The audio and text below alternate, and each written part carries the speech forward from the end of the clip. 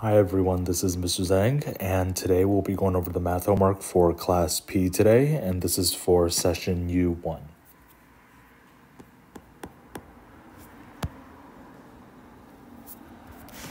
All right, for question number 1, if 5 times parentheses x minus 2 is equal to 30, what is the value of x? So here you have one equation and one variable, which means you can solve for x. What you want to do is you want to use inverse operations, and what if you do to one side, you got to do to the other side to get x by itself. So in order to isolate x, the first thing you're going to have to do is divide by 5, because there's an invisible multiplication sign there between the 5 and the parentheses. So the opposite of multiplying is divide. So you're going to have to divide by 5 on both sides. And that's going to cancel out the times 5 on the left. And on the left side, you'll be left with x minus 2. Now on the right side, you also divide by 5. And when you do 30 divided by 5, you get 6. So once you divide by 5 on both sides, the equation looks a lot simpler. You have x, this variable is a missing number, minus 2 is equal to 6. In the last step, you're going to have to add 2 to both sides, which is the opposite of subtracting by 2. And that'll give you 6 plus 2, which is 8 for x, and that's going to be choice C. Now, what you can do is you can always check your work, and when you check that x is equal to 8, you would have to do a substitution. Everywhere you see the variable x, you're going to have to substitute x equals 8 to check your work. So instead of 5 times x minus 2, it'll be 5 times 8 minus 2, and you want to see if that's equal to 30. So now you just have to use the order of operations. In the forwards direction, you have to do the parentheses first. So that's minus. So 8 minus 2 is going to be 6. So then you have 5 times 6 is in fact equal to 30. So everything does check out. So just to summarize for question number 1, to solve for x, here you have to use inverse operations. And whatever you do to one side, you got to do to the other side. And you'll have x isolated on one side. For the answer of C.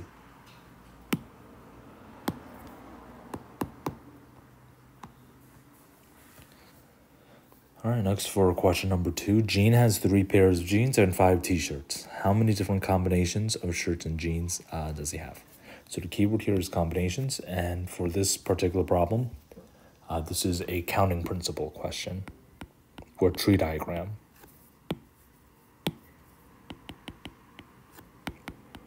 So you can solve this using the counting principle, which is just a shortcut of the tree diagram question.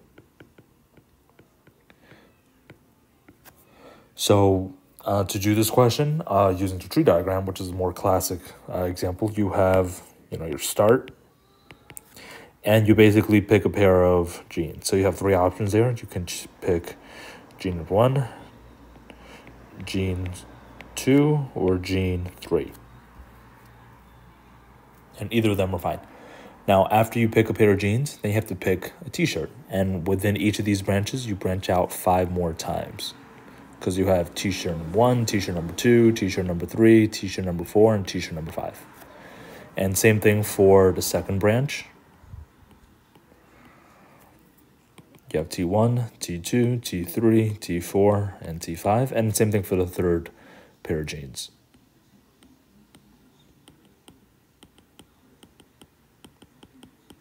Right, and then to figure out how many combinations you have, you just add up all the branches, and here you have 5 plus 5 plus 5, or 15 total. So the answer is going to be choice D. Now, that's a lot of work. The shortcut here is by using what's called the counting principle. And the counting principle, you just have to set up blanks to represent each option. So each article of clothing here. So in the first blank, you have jeans. And because there are no restrictions, you have 3 options for jeans. You put a number 3 in this blank here. So this 3 represents the number of jeans that you have, the number of jeans you can choose from. Then for the next blank, that's for the shirt. And you have 5 shirts. So you put a 5 in the second blank because you have 5 options to choose from. Now, because there are no restrictions, you always want to multiply here 3 times 5, and that will be equal to 15 total combinations. Sometimes there are restrictions, and you have to take care of those first. So restrictions like, oh, I can't, pair up this pair of, jeans with this color t-shirt or whatever. So just be wary of these restrictions. But in this case, there are no restrictions, so you just have 15 total combos. You can either use a tree diagram, it's a more classic approach, or the counting principle as a shortcut.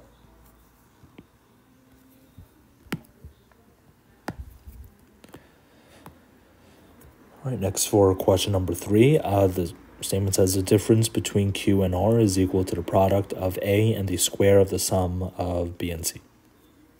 Which of the following is an expression for the statement above?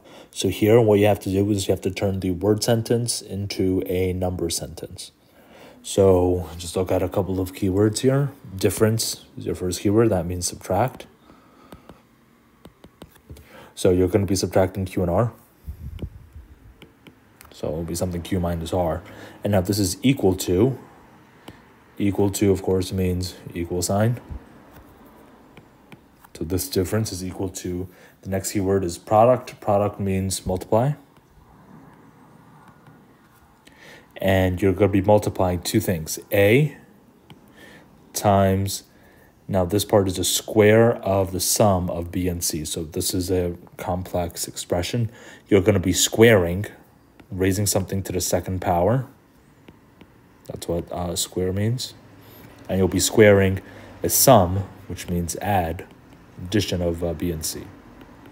So we'll be doing A times, in parentheses, B plus C first before you do the exponent. Because normally you do the exponent first and then you add or subtract according to the order of operations. But here, because you're squaring the sum of B and C, you have to put parentheses around B and C first. So just go to all the choices and see which one looks like this, and it's choice B. Now they had a couple extra parentheses here using these brackets, but you actually don't need the brackets there. You can put them if you want. They are optional, but you don't need them because you always do the exponent first anyway. All right, so the answer is choice B. Just have to turn the word sentence into a number sentence.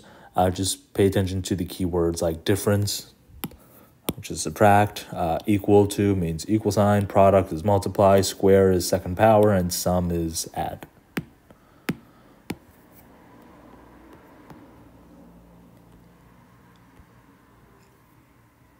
Okay, for question number 4, you have this diagram figured out on a scale, so you can assume the lengths are properly drawn here.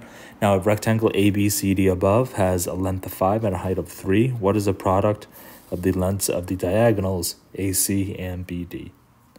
All right, so what you want to find is the diagonals, the two diagonals here, which are the same.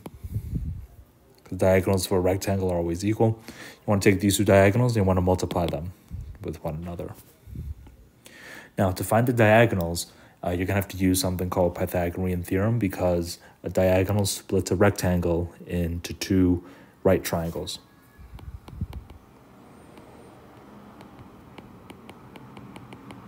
So that's just a fact here. And that's because for a rectangle, all angles are equal to 90 degrees. So we're going to be using this fact that the diagonals split a rectangle into two right triangles. And specifically, if you look at triangle ABC, this is a right triangle because angle ABC is a right angle. It's part of the rectangle. So once you have a right triangle, you can use Pythagorean theorem. And Pythagorean theorem works for all right triangles.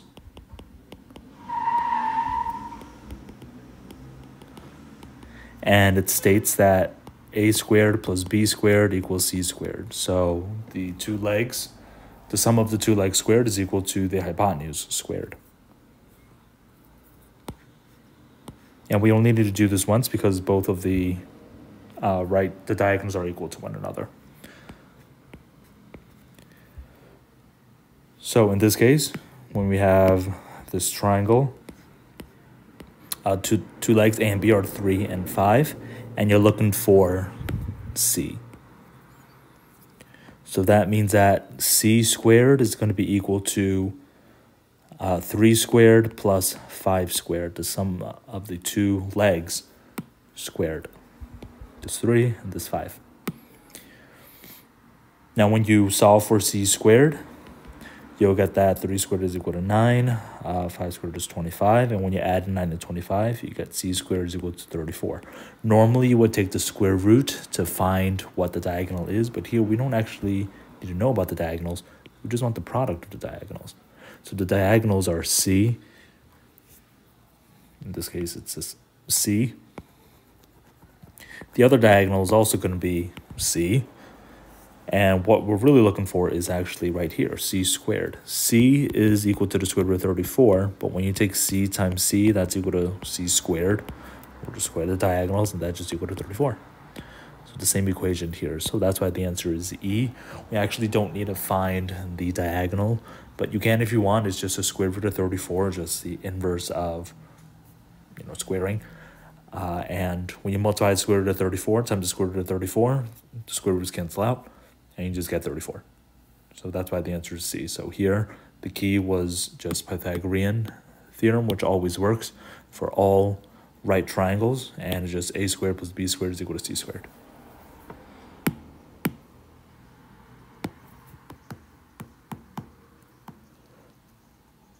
All right, next for question number 5. If A over 4 is equal to 3A over 6Y, then what is the value of Y?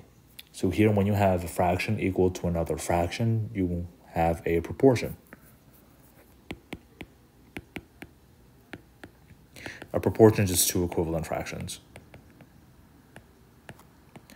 Now, when you have two equivalent fractions, you can cross multiply because the products will be equal. And that's how you generally solve proportions if there are variables in it. So when you cross multiply, you have, on the left side, you have A times 6y. And on the right side here, you have 4 times 3a. Now, if you just combine like terms, on the left side, you don't have any like terms, but generally put the coefficient, the 6 in front.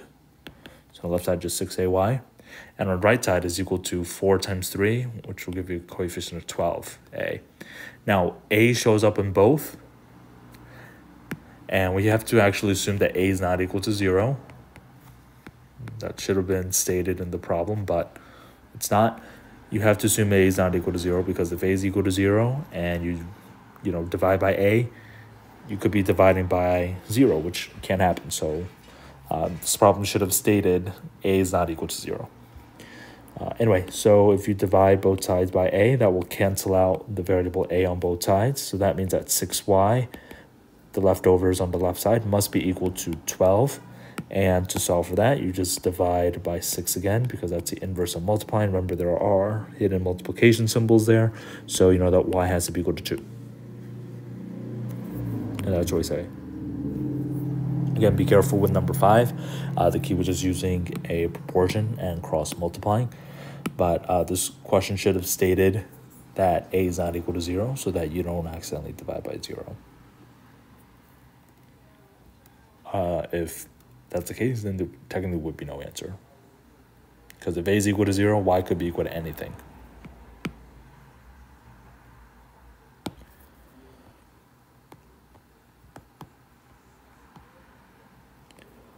All right, next for question number 6, here you have this setup with a whole bunch of lines. Again, figure is not drawn to scale. So in the figure above, lines x and y are parallel. Now, if d is equal to 70 degrees, what is the value of a plus b plus c plus d? All right, so here we're given that d is equal to 70 degrees. And it seems like we're missing a whole bunch of angles. And, we can't really figure out what they are, but it turns out we can, because we're told in the problem that x and y are parallel. That piece of information is really significant. So the first thing I'm going to do, I'm going to draw the symbol for parallel, which are those two arrows going in the same direction. It tells me that x and y are parallel. They will never meet.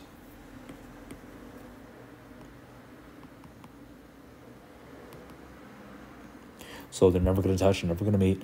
They go in the same direction forever. Now, when you have a pair of parallel lines and you have something cutting through it called a transversal, this is your classic geometric setup for a whole bunch of corresponding angles, alternate interior angles, opposite angles. They're all equal. So you have a whole bunch of equivalent angles here. Specifically, angle D and angle C are the same. So angle C is equal to angle D because these two are called corresponding angles. And corresponding angles are congruent. Specifically form, if you have a pair of parallel lines and you have a line cutting through it, you can kind of imagine a letter F here. So if you have this setup, you have equal angles. So angle C is also equal to 70 degrees. Now, once you know that angle C is equal to 70 degrees, you can actually tell that angle A is also equal to 70 degrees. That's because angle C and angle A congruent to angle C, and that's because these two are opposite or vertical angles. And these opposite or vertical angles are congruent. So this forms if you have just an X formation. Then the angle on the top is equal to the angle on the bottom. You can mark that up. So here we have angle A and angle C, both equal to 70 degrees. Now just one more angle is remaining, and that's angle B. And if you look at angle B and how it's positioned, angle A and angle B actually make a straight line. Here it's line X. And we have two angles that make up a straight line. They add up to 180 degrees. And this is called supplementary. So A and B are supplementary. They add up to 180 degrees. Now you know that A is equal to 70. You can replace A with 70. So you know that 70 plus B is equal to 180. Then use inverse operation. Subtract 70 on both sides. And you get that angle B has to be equal to 110. And that's because they were supplementary. So once you figure out all these angles, again, just using opposite or vertical angles, supplementary angles, and also corresponding angles, and that's because two lines are parallel, you can now add everything up. A plus B plus C plus D is equal to 70 plus 110 plus 70 plus 70. So that's going to be 210 plus 110, which is equal to 320 degrees. And that's choice D. Now, the other way to do this is if you know that A and B were parallel, A and B are supplementary, they add it to 180. And you know that angle C is equal to 70. You have the answer right there. You could just do 70 plus this 180. And you'll get choice D. But again, this is the classic setup. If you have two parallel lines and you have a transversal, a line that's not parallel and cutting through it, you have a whole bunch of these angles that are congruent. So be on the lookout for these angles.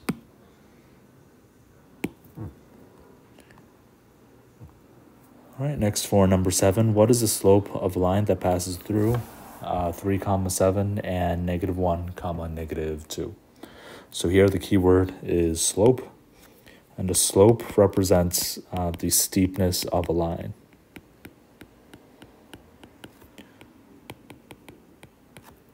And it's represented by the letter M. And you can think of this as rise over run, so a ratio of how far it goes up divided by how far it goes left or right, or change in Y over change in X is the Greek letter delta, which means change. And since we have points here, you can actually use the more important version of this formula, y2 minus y1 over x2 minus x1, which basically means you subtract the y coordinates and then you subtract the x coordinates, and then you divide those two numbers. And that's how you get the slope, this ratio of rise over run.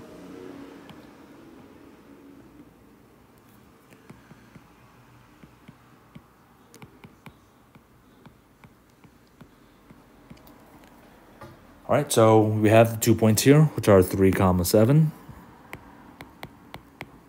and -1, -2.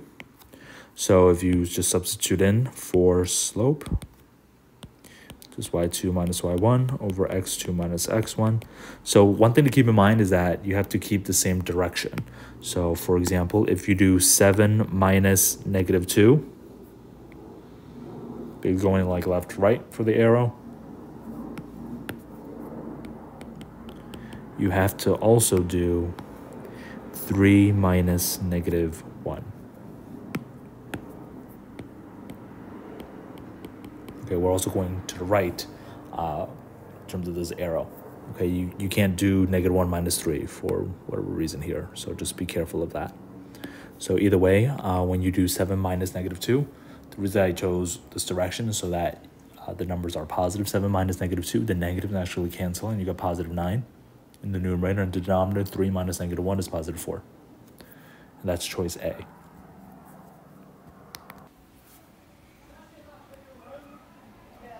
So to summarize this question, the key is to use the definition of slope, which is the steepness of the line. You can think of slope as rise over run, change in y over change in x, or y2 minus y1 over x2 minus x1. And that last form is the one that we're going to be using here to solve for the slope as a ratio of how much this line goes up divided by how much it goes to the left or right.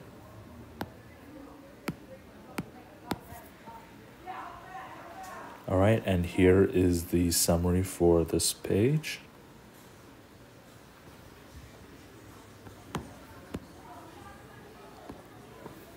All right, next for question number 8, the total cost C in dollars of producing A units of a certain product is given by the function C of A is equal to 32A minus parentheses 13A plus B, where B is a constant. Now, if 450 units were produced for a cost of $75,000, what is the value of B? So here the keyword is function, and a function is just an input-output machine. Now, what this means is that you put in some number, A in this case, and this function here is this rule that you would do to A, this input, and then you'll get an output. And the output here is the total cost. So you put in A, which is the units of the product, so how many things you're making, into this function called C, into this machine, and then you'll get an output called C of A, which is the dollars. And C specifically is a cost in dollars. So here you just have to substitute in with the units given. For example, 450 units corresponds with A. And the output here is 75,000.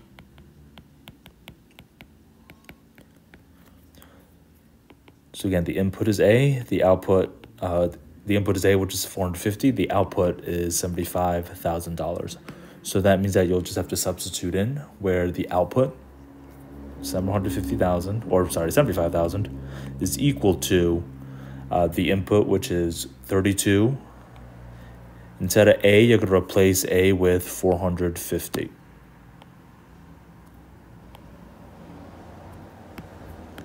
So you have 32 times 450 instead of A. And now we're subtracting in parentheses 13A, or 13 times 450, plus B. And that will give you 75,000. So this is the equation that you're trying to solve. And now we can simplify this after substituting in. Again, what we did was we substituted in 450 instead of A, in for A, I should say. And when you do 32 times 450, Here you can actually use a calculator because you probably need a calculator for this section. So 450 times 32 is 14,400. Now you're subtracting 13 times 450, which is 5,850 plus b. And this is equal to 7,500 or 75,000. All right, and now to solve for b, you'll just have to use inverse operations. And whatever you do to one side, you gotta do to the other side. So the first thing to do is subtract 14,400 from both sides. So we have 75,000 minus 14,400. That's going to give you 60,600 is equal to negative 5850 plus b. So now because you have a negative in front of parentheses, this is like negative 1 times this parentheses. And you can divide both sides by negative 1 to cancel that out, to cancel out that negative sign. So you'll end up with negative 60,600 is equal to 5,850 plus b. Now the last step, you have to subtract 5,850 to cancel that out. So b will be equal to 60,600 minus 5,850.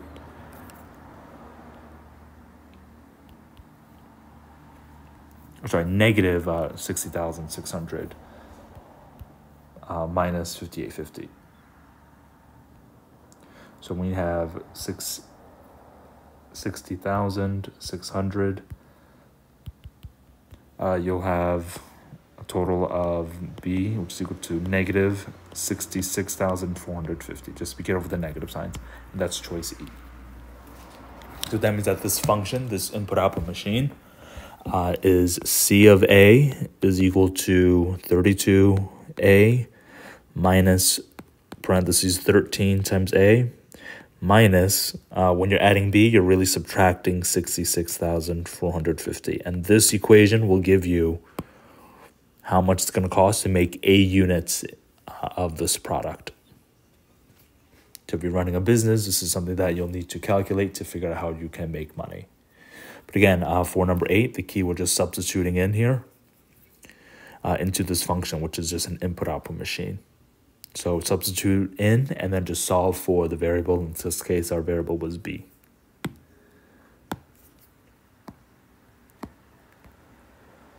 All right, next for question number 9, an integer between 1 and 20 multiplied by itself can end in each of the following digits except. So when you take an integer, which is just a whole number, between 1 and 20, and you just multiply it by itself. So what that means is you're squaring the number. So just have to look at the perfect squares. So 1 squared is equal to 1. 2 squared is equal to 4. 3 squared is 9. 4 squared is 16. 5 squared is 25. 6 squared is 36. 7 squared is 49. 8 squared is 64. 9 squared is 81. And 10 squared is 100.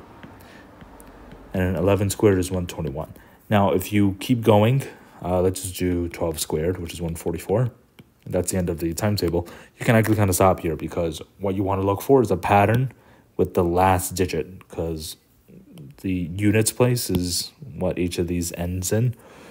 So 1 squared ends in 1, 4, 9, 6, 5, 6, 9, 4, 1, 0. But once you get to 11, 11 squared is that same 1 here. 12 squared ends in that same 4. And so on and so forth. And that's because pretty much ran out of singles place, unit place digits when you multiply. For example, when you do 12 times 12, the units place is always the same as 2 times 2, which is 4. And remember, you always put a 0 placeholder on the bottom. So then the units place is really the result of this 2 times this 2, which is right here. So that's why this pattern will keep repeating. So it can only end in these digits: 1, 4, 9, 6, 5. 6 repeats, 9 repeats, 4 repeats, 1 repeat, and also 0. So those are the only possibilities. So we're looking for one except, which means it can't end in 8. You can never end in 8 because 8 doesn't show up as unit place between 1 squared, 2 squared, 3 squared, all the way up to 9 squared. 4 shows up because that's 2 squared. 5 shows up because that's 5 squared. 6 is 6 squared. And 9 is 3 squared. So 8 is the only one that doesn't show up. So for number 9, you don't have to write out all the perfect squares up to 20 squared. If you write out the first couple, you'll see a pattern, and then just recognize the pattern. Okay, next for question number 10, a gumball machine contains 4 types of color gumballs: red, white, blue, and yellow. If the machine dispenses gumballs one at a time, and if the probability of receiving a red gumball is 1/3, probability of receiving a white gumball is 1/8, and blue is 1/8, how many blue gumballs could be in the machine? All right, so here you have 4 colors. You have red, white, blue, and yellow. And probability of red is 1/3, white is 1/8, and so is blue. Now, since these are only gumballs in the machine, you know that everything has to add up to 1. The total has to be 1 or 100%, especially if you have a probability question. So that's a keyword here.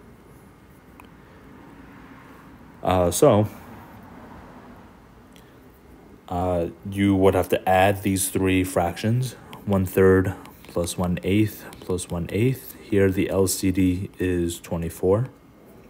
So 1/3 turns into 8 over 24 when you multiply by 8 over 8. 1/8 turns into 3 over 24 when you multiply by 3 over 3. So you add everything up so far, red, white, and blue gives you a total of 14 over 24. So the yellow, the amount of yellow gumballs has to be 1 whole minus this 14 over 24. And now 1 whole, you can rewrite with the LCD of 24. So it turns into 24 over 24 minus 14 over 24, and that will give you 10 out of 24. Or if you simplify, that's 5/12. So there's a 5/12 chance of getting yellow. So once you have all this information, now you want to focus in on the blue gumballs. So if you look at the LCD here, the LCD of all these numbers has to be 24. So you can assume, remember, everything has to be a whole number. So the smallest number that it can be is going to be 24 gumballs, because that's the LCD of 3, 8, and 12. So if there were 24 gumballs, then you would take blue, which is here 1/8 out of this total 24.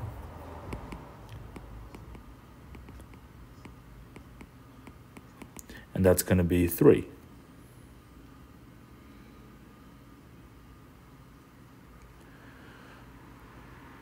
Three gumballs. So here you can have a possibility in which there are 3 gumballs in this machine, which is choice A. Now, here, remember, any multiple of 3 can also work. So because any multiple of 3 can also work, you can also have 6 as well.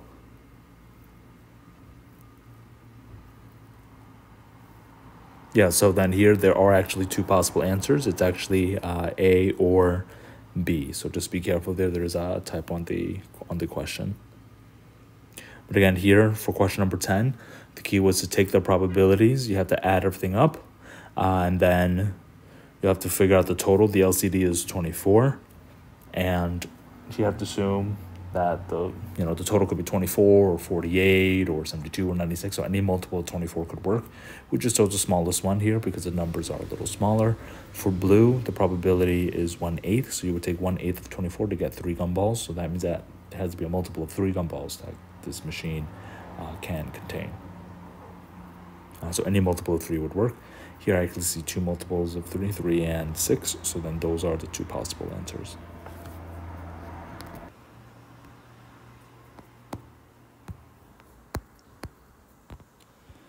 All right, next for question number 11, the sum of the prices of all groceries in a shopping bag is divided by the number of items, yielding a number x.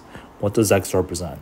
So here x represents the total price of all the items in a grocery bag divided by the number of items. Now this formula might sound familiar. This actually represents choice D, the average of the groceries, the average price. Number average is the total divided by the number zeta. So in this case, if you just take the total, so all the cost of all the items added up, and then divided by how many items you bought, this will actually give you the average price of the groceries.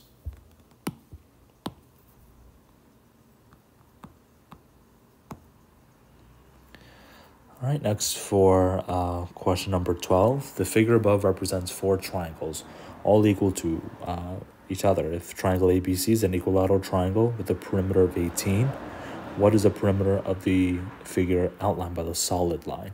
So triangle ABC in this dotted line has a perimeter of 18, and it's an equilateral triangle. Equilateral is important because it's a special triangle in which all sides, also angles, are equal.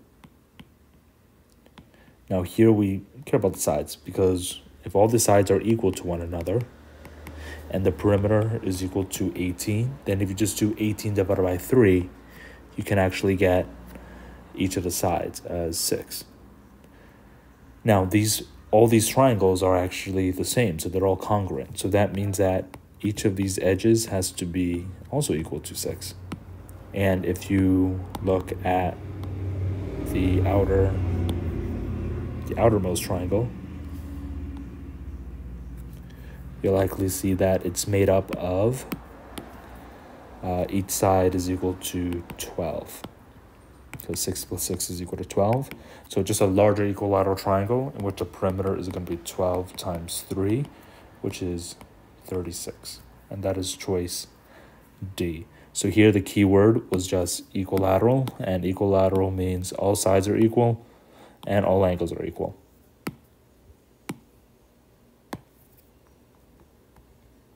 All right, and here's the summary for this page. Be wary of the typo for number 10. There are 2 answers there. All right, next for number 13, the graph y equals k of e is shown above. If k of 1 is equal to b, which of the following could be the value of k of b? So here, this is your function, but in a graph form. So again, a function is an input-output machine.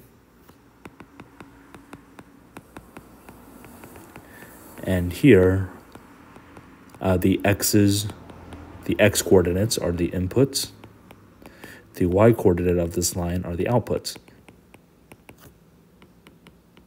So if you just label everything accordingly, the idea is you put a number into this machine, x, and this function, which is called a k, will actually do something to it, and then you'll get an output y out of it.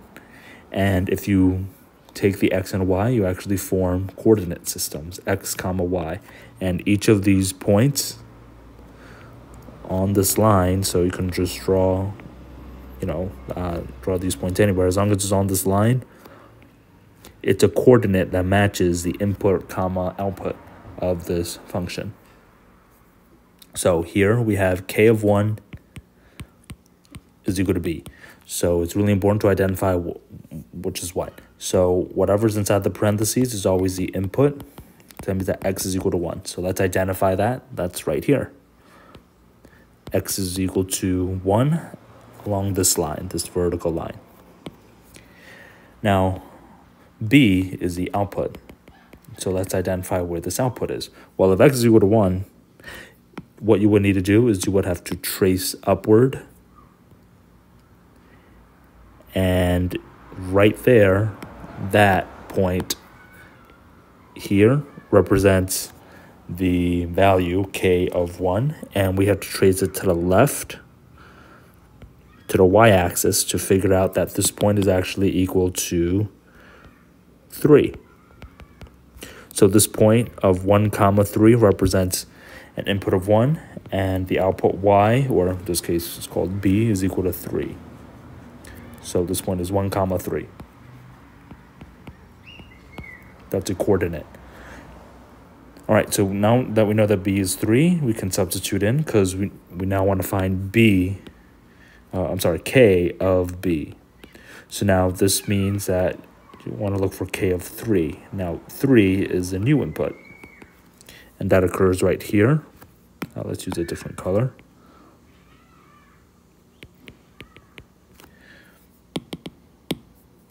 So the new input is x is equal to 3, and now we do the same thing. We trace it up to this point, and then now we want to trace it to the left, to the y value, and that's 6.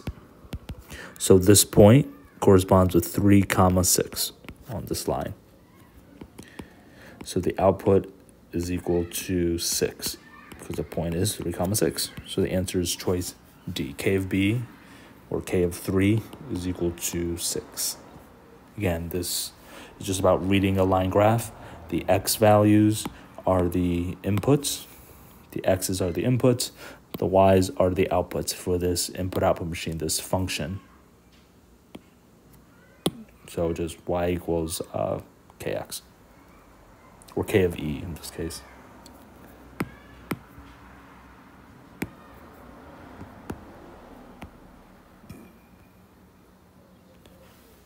All right, next for number 14, if 0 is less than or equal to a is less than or equal to 6, and negative 2 is less than or equal to b is less than or equal to 6, which of the following gives a set of all possible values of a times b?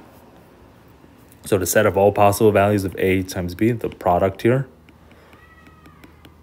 two things you want to find are the minimum values and the maximum values. So maximizing AB is easy.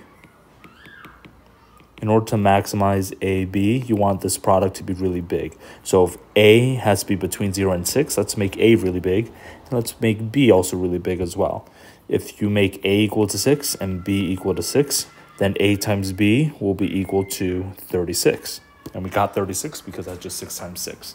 The biggest value of A times the biggest value of B will give us the biggest value of A times B. So the max is 36. So you know that AB has to be less than or equal to 36. Now it could be equal to 36 because we have the strong inequality here. It includes the endpoints.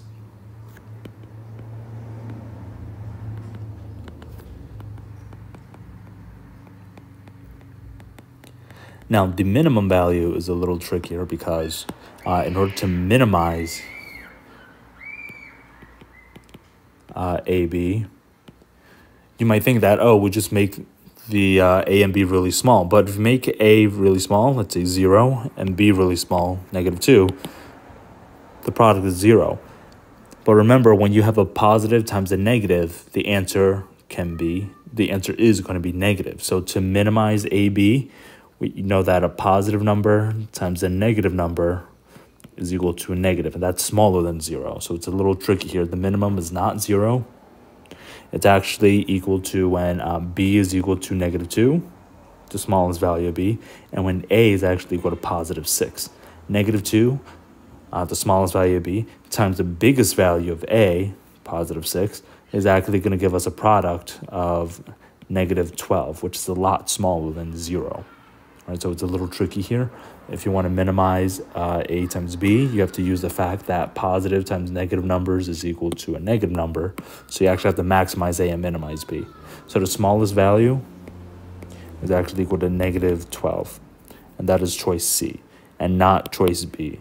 All right, choice B, the 0 is not the smallest. All right, so just be careful there for number 14.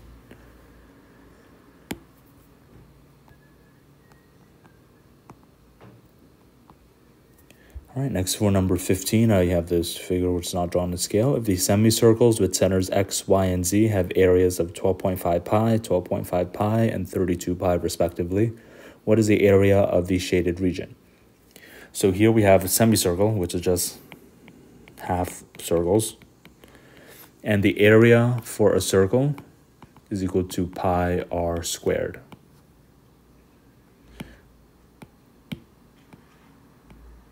So here the r is, of course, the radius.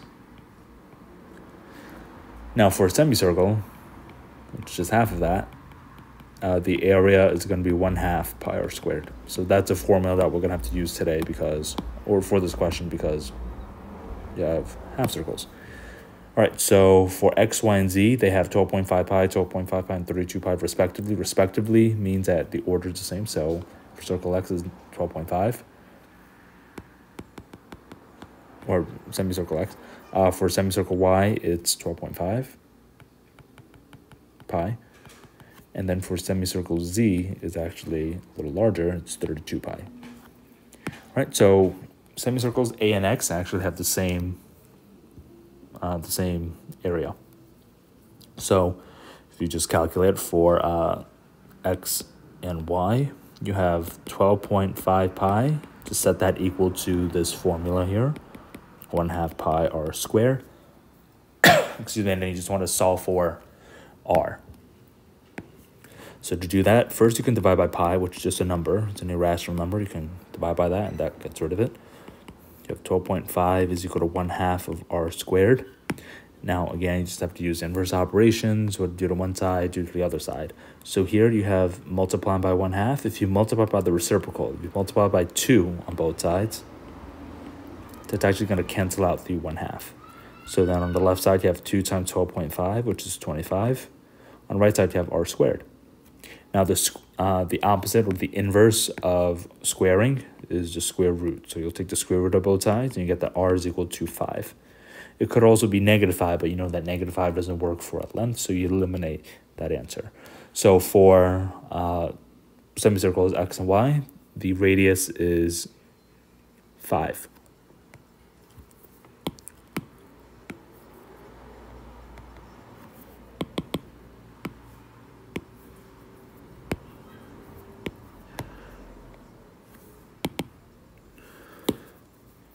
All right, so let's try this again. All right, and that's for semicircle x and also y.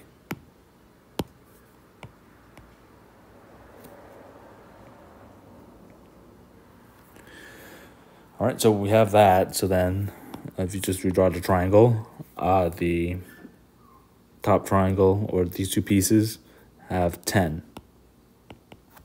as the length, because that's 2 times the radius.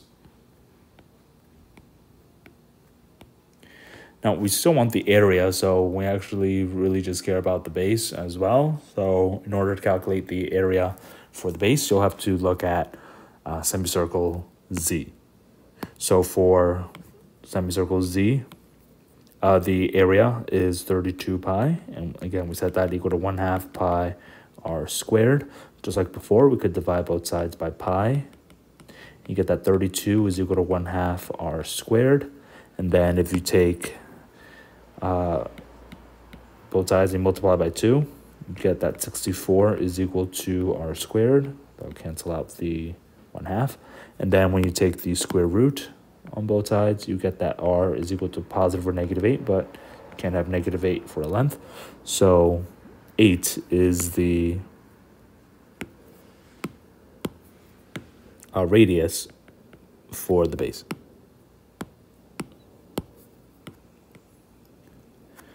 For the bottom of a semicircle, which means that the total side here is 16.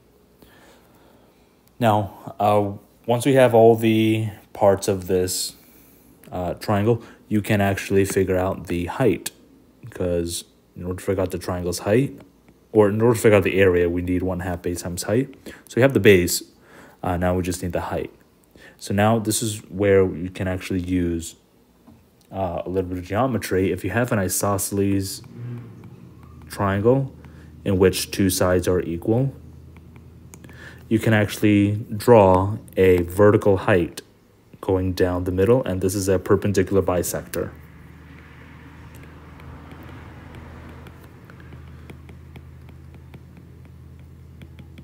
And what this means is that this perpendicular bisector cuts the opposite side into two equal pieces, and it's also perpendicular, it's 90 degrees to the base. And this only works if you have an isosceles or a equilateral triangle, and we do have that here. So each of these triangles are now, these half triangles are right triangles, and that's going to be important because we can use the Pythagorean for this. So if you cut the bottom in half, one piece is going to be 8. This hypotenuse is actually 10, and we just have to figure out the height, h. Now, we can use Pythagorean because that works for all right triangles. It says a squared plus b squared is equal to c squared.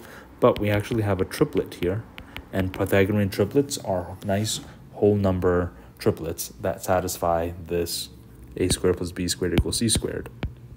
Specifically, we have a 3, 4, 5, or a multiple of 3, 4, 5, a 6, 8, 10. So 3, 4, 5 triangle, these are 3 lengths that satisfy Pythagorean theorem. All of the multiples also work as well, and we actually have a 6, 8, 10 situation here. We have a hypotenuse of 10.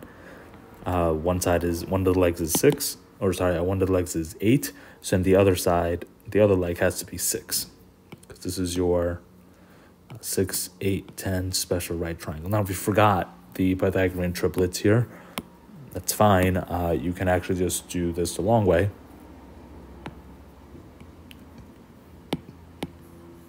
For example, if you call this height h, you'll do 8 squared plus h squared is equal to 10 squared. 8 squared is 64, and 10 squared is 100. So you'll have to subtract 64 from both sides. You get that h squared is equal to 36, and when you do the square root on both sides, you get that h is equal to 6. Now that's a lot of work. You can also just memorize 6, 8, 10, or memorize 3, 4, 5. And the other one that you also have to know is 5, 12, 13, and all the multiples as well. So like 10, 24, 26, etc., etc.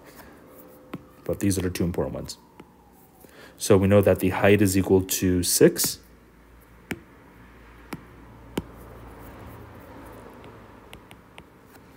So we need to know that the height is equal to 6, and the base is actually equal to 16. You can get the area of the triangle, which is 1/2 base times height. And this isosceles triangle has a height equal to 6, base equal to 16.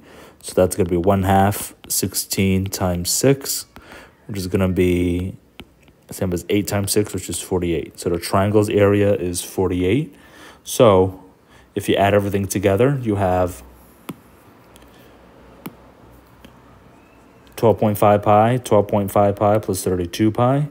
That's the same as 32 plus 25, or 57 pi. And you also have to add this 48. So the answer is going to be choice B, 57 pi plus 48. So here's a summary for number 15. Again, the key to doing this question is to use the formula for the area of a semicircle, which is half of the area of a circle, and also Pythagorean theorem, again, because of this perpendicular bisector for an isosceles triangle.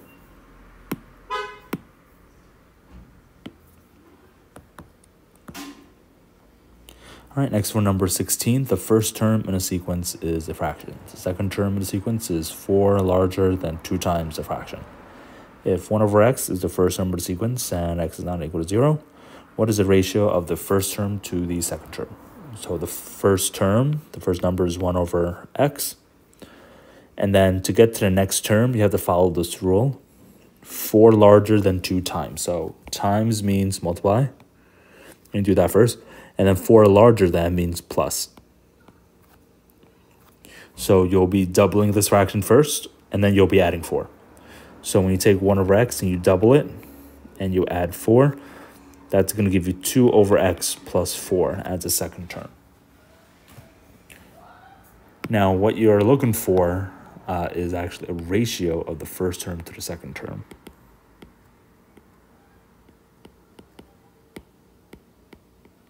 So the first term is 1 over x. The second term is 2 over x plus 4. And now if you want to divide fractions, this is your complex fraction. It's a fraction inside a fraction. You have to rewrite this and then do keep, change, flip.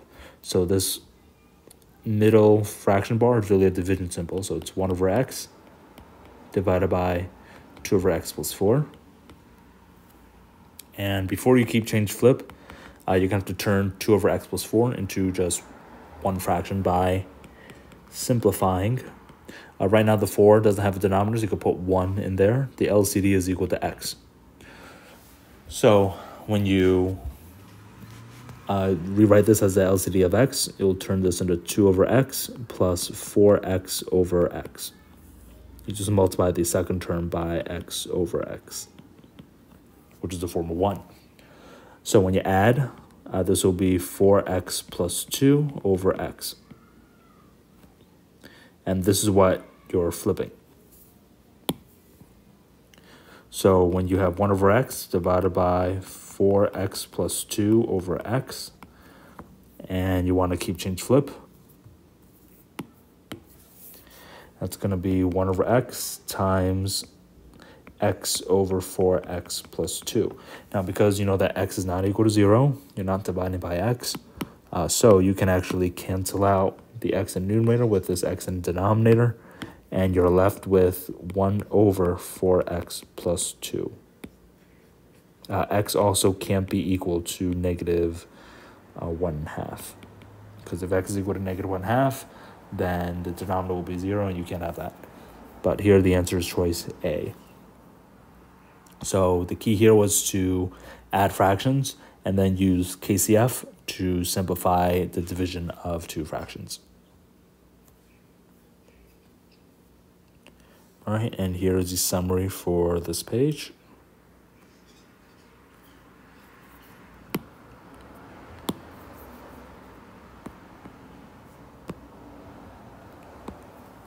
All right, next for question number 1. If k is an integer and the absolute value of 1 minus k is less than 1, which of the following could be the value of k?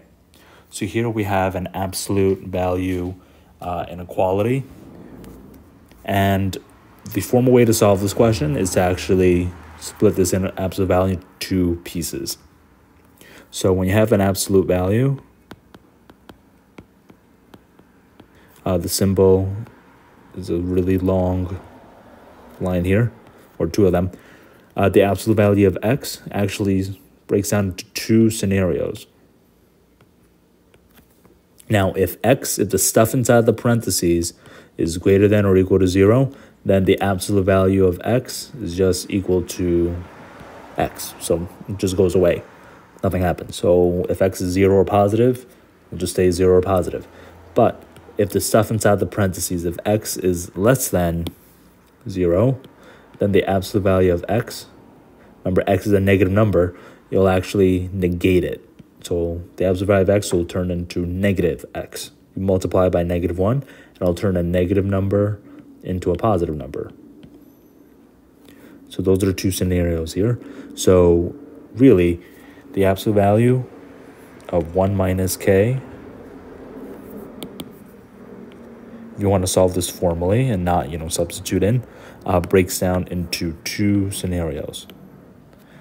If 1 minus k is greater than or equal to 0, the positive case, so the stuff inside is positive, and also the negative case if 1 minus k was less than 0. So the positive case is easy on the right. If 1 minus k is positive, then the absolute value just goes away. So you have 1 minus k less than 1. And to solve for k, you solve this inequality just like you were solving a regular equation. What do you do to one side? You got to do it to the other side. Here, you would have to add k to both sides. And you have 1 is less than 1 plus k, and then subtract 1 from both sides. You will get that k has to be greater than 0. So k is positive. So that's one side of this solution. Now, it gets a little more tricky if 1 minus k is negative on the left side. So here, if it's negative, you'll have to actually negate 1 minus k on the left side. So because 1 minus k is a negative number, you have to negate that negative number, and then it'll be less than, not less than 0, less than 1. There's a 1 on the other side. All right, now here's a tricky part. When you have inequalities, if you divide both sides by -1, you actually have to flip the sign.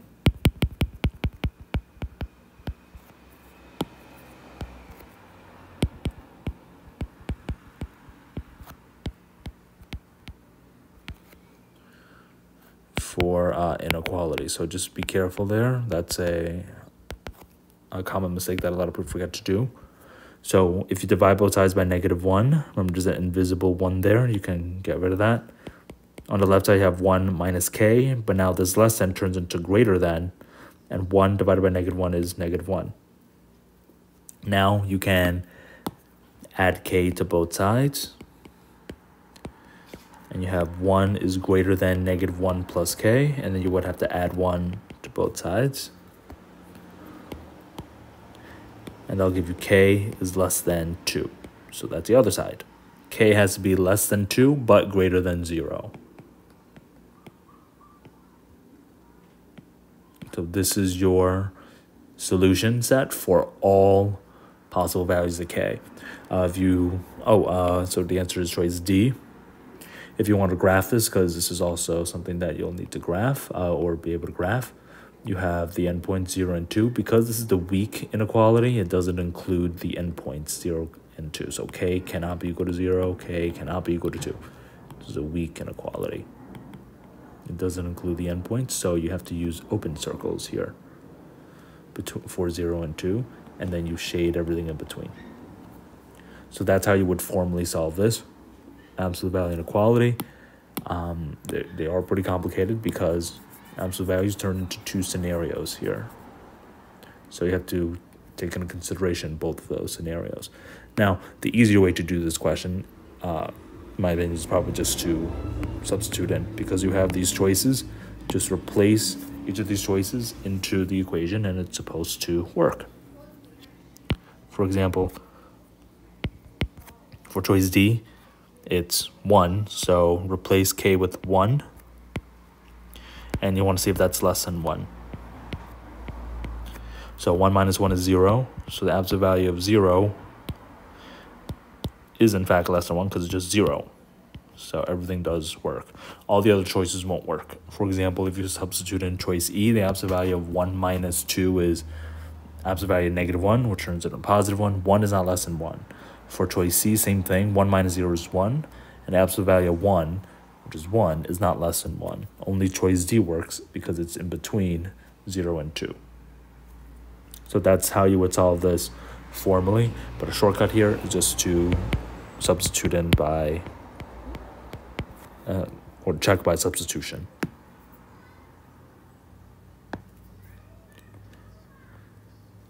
All right, next for number 2 in the cube above, its interior faces were painted blue. Or its exterior faces, I should say. If the cube is cut into 27 smaller cubes, how many smaller cubes have unpainted faces? So this is your Rubik's Cube, and if you paint all the outside, and I have to see, well, how many of these 27 pieces are not painted? Well, there's only one piece, and it's a piece right in the center. So you can't really see it, but the piece right in the middle. So kind of like right there. The centerpiece is not on the edge at all. It has no exposed sides. So it will not be painted. The corners will be painted. The 8 corners will be painted 3 times. And then some of the other surfaces will either be painted 2 or 1 time. But the central cube has no exposed sides. It's at the core of this Rubik's Cube. So it's not touching the edge, so therefore it won't be painted. And there's only one piece in there. Next, for question number 3, Jane started her postage stamp collection with 30 stamps. And then she increased her collection by adding 5 stamps per week. Which of the following represents the total number of stamps in her collection at the end of W weeks? So she started with 30 stamps, so this is the base.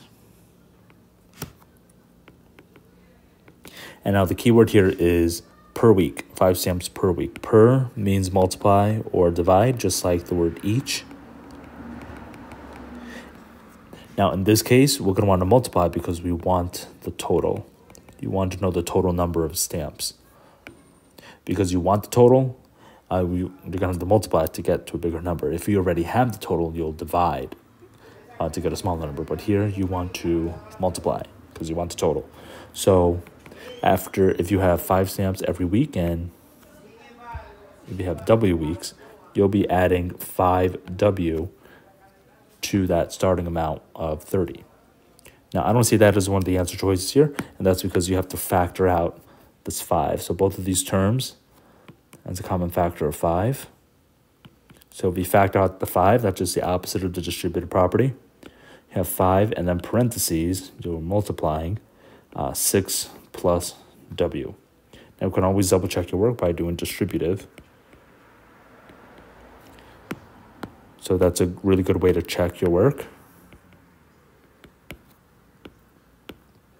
When you distribute this 5 across the sum, you have 5 times 6 plus 5 times W, or 30 plus 5W. So that's exactly what we have. So the answer is choice D. You just have to turn the word sentence to a number sentence here. The 2 keywords are per and total.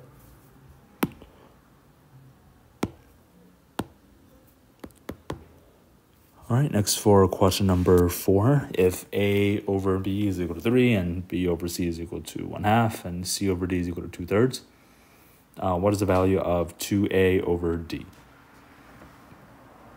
All right, so here we have a whole bunch of these variables or these ratios, I should say. The first thing that you want to do, this 3 is really a 3 over 1. So now you have these ratios. A over B is equal to 3 over 1. But you know that B over C is 1/2. So because the variable B shows up in both, and they're both equal to 1, you can actually make the connection A over C is equal to 3 over 2. All right, so then you'll just have to keep kind of following this chain here. If B over C is equal to 1 over 2 and C over D is equal to 2 over 3, again, C is your connection this time. B over D is equal to 1 over 3. So here, all the numbers actually kind of connect. So then if A over C is 3 over 2 and then B over D is 1 over 3, everything essentially connects here. A being 3 and D being 3, you have A over D is equal to 3 over 3 as well. So here, if you have 2 times A over D, if you double A, that will be 6 over 3 or 2. So the answer would be choice C. So be careful here, just another typo.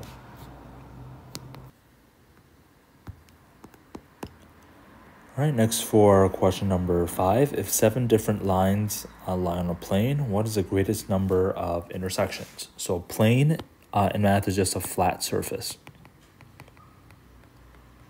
So think of it just like a sheet of paper or a chalkboard, or the XY plane, which is the Cartesian plane here.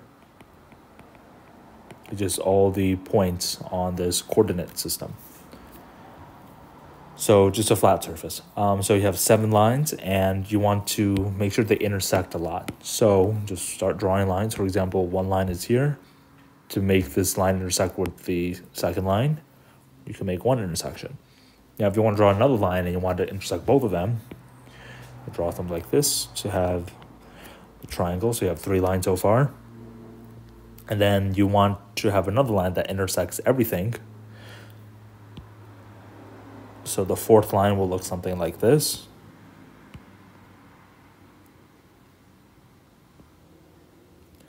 And then the 5th line will have to intersect everything again. So you'll have something like this. You can kind of see a pattern here. The first time you intersected once, then twice, then 3 times, and 4 times. So there's a pattern here. Anyway, so you have 4 lines so far. You still need 5. The 6th line will look something like this. To intersect 5 times. 2, 3, 4, 5. And then the last and final 7th line will have to intersect everything 7 times. Or sorry, 6 times. It'll be 1, 2, 3, 4, 5. Oh, and I'm missing this one. There we go. So if you just add everything up, you have 1, 2, 3, 4, 5, 6, 7, 8, 9, 10, 11, 12, 13, 14, 15, 16, 17, 18, 19, 20, 21. Choice C. Or between lines, you can have the pattern here. Between lines 1 and 2, you have 1 intersection. Then when you draw the 3rd line in, you have 2 intersections. Then 3 intersections. Then 4 intersections. 5 intersections. And 6 intersections. So the numbers that you're adding are 1, 2, 3, 4, 5, and 6 for a total of 21. Remember to add these numbers quickly. You can pair them up kind of like a rainbow. So then you have 7, 7, 7, or 21.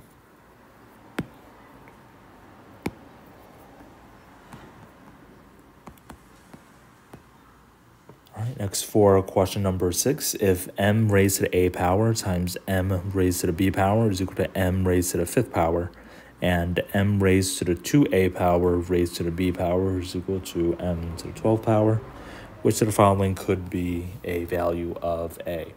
So here we have a lot of exponents with the base of m, and we're going to have to use some of the laws of exponents. So for the first equation there, m raised to the a times m raised to the b is equal to m raised to the 5th.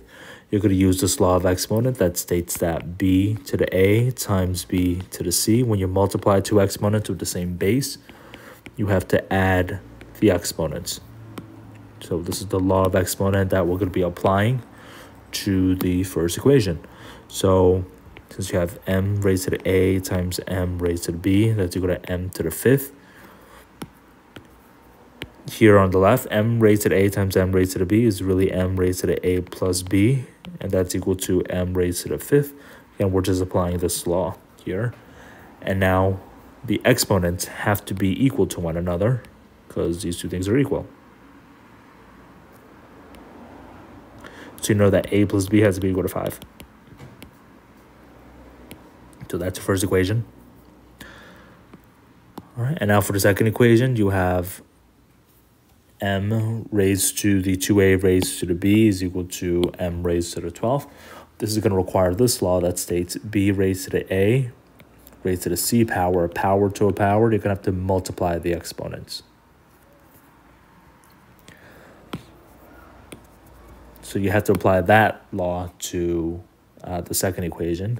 So you have m raised to the 2a raised to the b is equal to b. Oops, it's equal to m raised to the 12th. So once you apply this law on the left side, you'll have to multiply these 2 exponents. You'll have m raised to the 2a times b is equal to m raised to the 12th. Or, since the bases are the same now, you know that 2ab has to be equal to 12. If you divide by 2, you know that ab has to be equal to 6. All right, so you have 2 equations and 2 variables that you can solve. If a plus b has to be equal to 5 and a times b has to be equal to 6, here all the choices are actually whole numbers, so you can actually just guess and check. You know that 2 plus 3 is equal to 5 and 2 times 3 is equal to 6. So it could be either one. I don't see 2 here, but I do see choice A, 3. So you can do this by guessing and checking because all the choices are whole numbers. Now, if you didn't have any choices and you needed to solve for this algebraically, you can do that as well.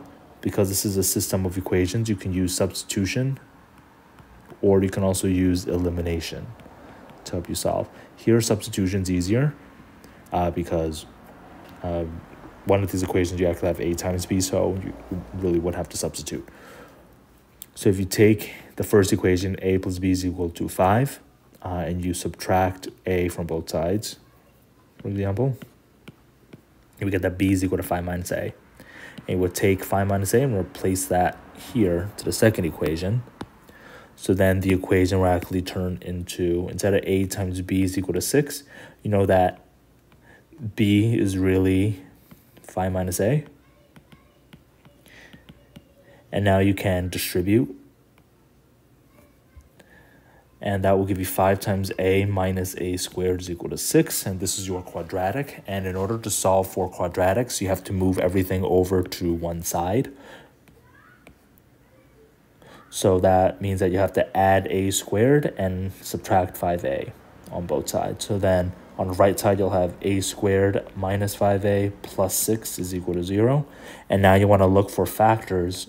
When you factor, you want to look for factors of the last term, which in this case is 6. And the factors of 6 are 2, 3, 1, and 6. And one of these pairs will actually add up to -5. And now both of them have to be positive, or both of them have to be negative. And that happens when you have -2 and -3. So you have a minus 2 times a minus 3. -2 times -3 is positive 6. And then -2 plus -3 is -5. So that's how you get positive 6 and it's -5. Now we have to use the zero property. So either a minus 2 is equal to 0 or a minus 3 is equal to 0 to solve for a. A could either be 2 or a could be equal to 3. So this is how you would solve this algebraically using quadratics. It's a little, took a lot of steps. But here, it's a lot easier to just substitute in because you have choices and they're all whole numbers. So substituting in would probably be the best bet. But later on, you also have to know how to solve this algebraically, especially solving this quadratic here, which is actually really important to solve. But for the main parts of this question, you have to use the two laws of exponents. Power to a power, multiply the exponents. And then also here, if you multiply two exponents to the same base, you have to add the exponents.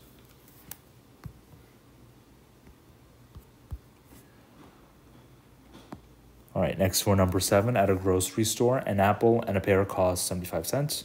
A pear and a banana cost 55 cents, and an apple and a banana cost 50 cents. What is the cost of an apple?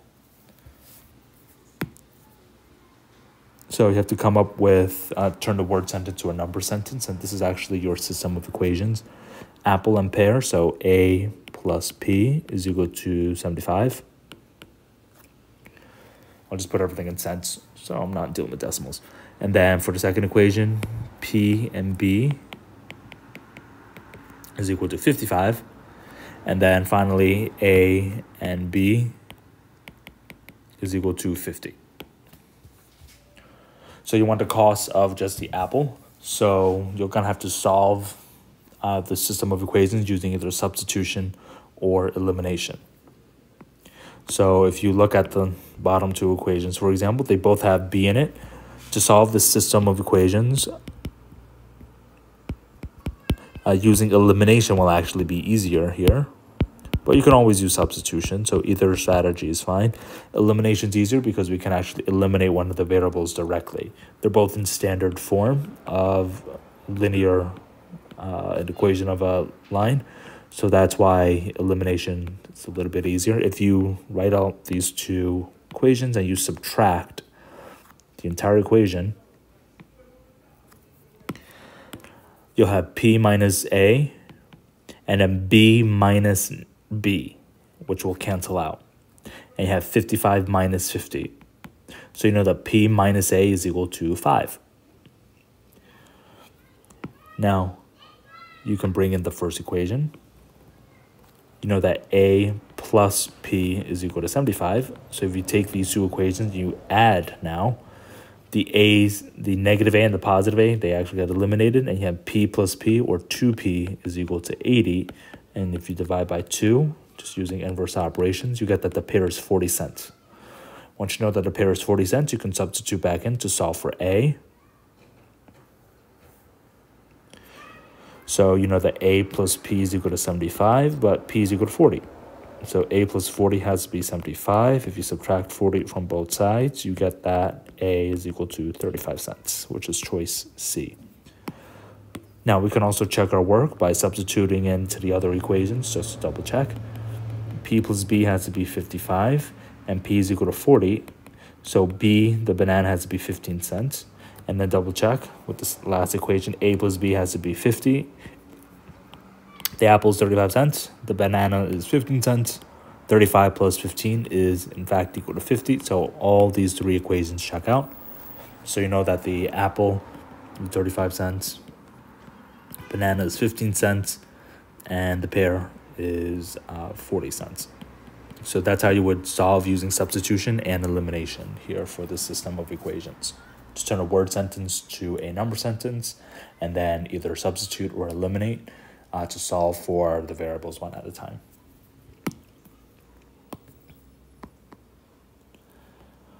All right, next for number 8, you got to find the sum of the first 25 positive odd integers. Okay, so just start writing some of them out to see if you can have a pattern. First positive odd integer on positive odd whole number is 1, then 3, then 5, 7, 9, etc.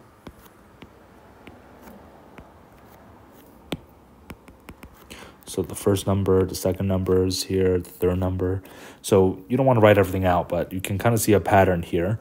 If you double each of the numbers and then subtract 1, so the nth odd number will be 2n minus 1. That's a pattern here. If you take 1 times 2, that's 2 minus 1, you get 1. To get 3 from 2, you take 2 times 2, which is 4 minus 1, and you get 3. Now for the third one, 3 times 2 is 6. Subtract 1, you'll get 5. The fourth number will be 4 times 2, which is 8, minus 1 is 7, etc. So the 25th odd number will be 25 times 2, which is 50.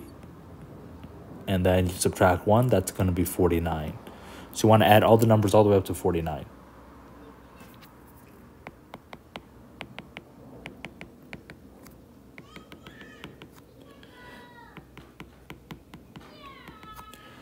All right, so now that's still a lot of numbers though. But one thing that we can do when you're adding a list of numbers where there is a pattern is you can actually pair them up in a very specific way. For example, if you pair up the first and the last number, 1 plus 49 will be 50. The second number and the second to last number, because of this nice pattern, they're just adding by 2 each time. 3 plus 47 is also 50. And then the next number here is 45. So 5 plus 45 is also 50. And again, that's not a coincidence. So if you pair them up in this way, if you have 25 numbers, you know that you have 12 pairs of 2. And that's going to be 12. And each pair is going to be 50. So 12 times 50 will be 600. So you know that the sum has to be greater than 600.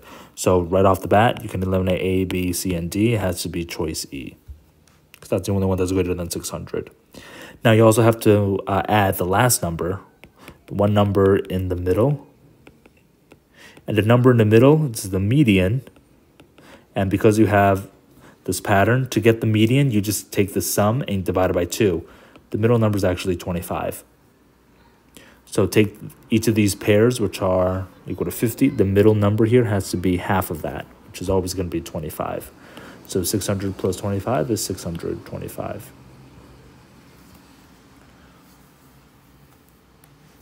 So the answer is choice E. Now, the other way to do this question is because you have a list of consecutive numbers.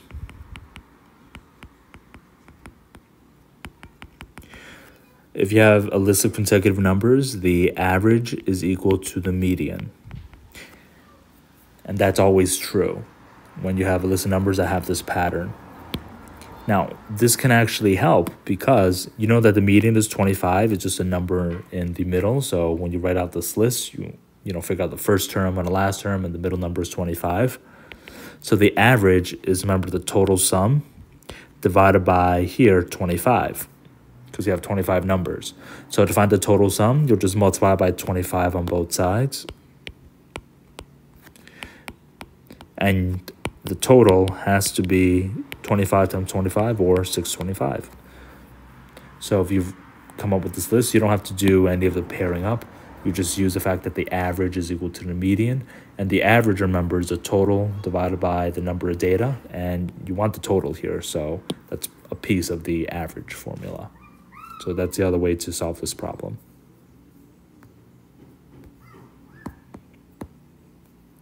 All right, next for number 9.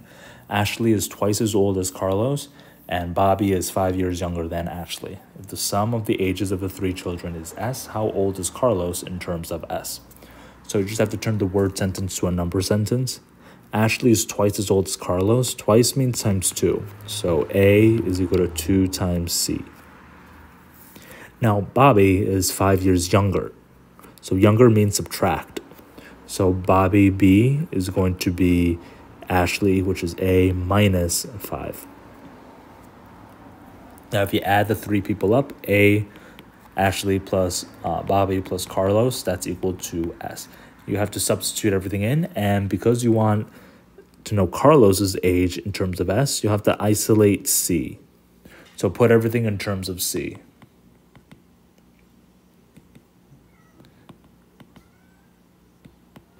So you know that A is equal to 2C, so you can substitute in 2C in for A. And on B is equal to A minus 5, so you can replace A with 2C. So that'll turn to 2C minus 5. And now you could take this and substitute in here.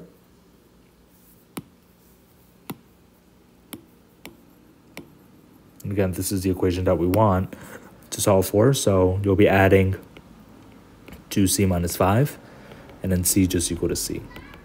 That's equal to S. Now you have to combine like terms. So 2C, and this is really 1C are like terms. And when you add the coefficients, you have 5C. And you're subtracting 5, and that's equal to S. So you want to solve for C. So that means you'll have to choose inverse operations. And what if you did it one side, you got to do it the other side. First, you got to add 5. So you have S plus 5 is equal to 5C. Then you divide by 5 on both sides. And you get that C is equal to S plus 5 divided by 5. Now, I don't see that here, but you can actually simplify this by taking this denominator, or this fraction really, and splitting it into 2 fractions. You have S over 5 plus 5 over 5, because the LCD is 5. So you can actually split this fraction into 2 pieces. Or I'll put the S looks like 5, so I'll highlight the S.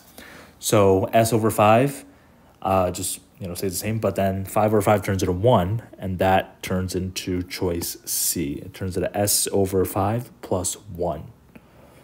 So here for question number 9, you just have to turn the word sentence to a number sentence, and then you have to substitute twice and isolate and solve for C in terms of S by using inverse operations, and then you'll get choice C. Now, the other way to do this question is to actually just substitute in different numbers. So because you don't know how old any of these people are, you could just pretend that Ashley is 10 years old, and then Carlos is 5 years old, and then Bobby would also be 5 in this case. And then just go through all the choices and see which one of the choices adds up to, this would be 5 plus 5 plus 10 or 20. And I think choice C is the only one that would add up to 20. Or the only one that would add up to Carlos's age of 5. If you replace S with 20. All right. Oh, but one thing to keep in mind, if you do use that method, just be careful because sometimes you might have two choices that gives you the same answer. So you'll have to substitute in a new set of values. So just be wary of that because it might take a while. All right, next for number 10, a list consists of 20 positive numbers. A new list of these 20 numbers is formed by adding 5 to each of the original numbers. Now, if m is the average, the arithmetic mean of the original list, and then k is the average of the new list, which of the following must be true? So let's make this easy. If you have a list of numbers, it's called the original list, just 20 ones. So the average here is obviously going to be 1. Now, the new list, if you add 5 to each of the numbers, now it's all 6. So you have 20 sixes. So the new average now be 6. And if you just look at 1 versus 6, because you added 5 to each of the numbers, the average also increases by 5 as well. So the answer is choice C. K, the new average, is equal to the old average just plus 5, because you added 5 to each of the numbers. So here we just modeled this question using easy numbers, and you could just substitute back in and solve for and get the answer as choice C. All right, and here's the summary for this page.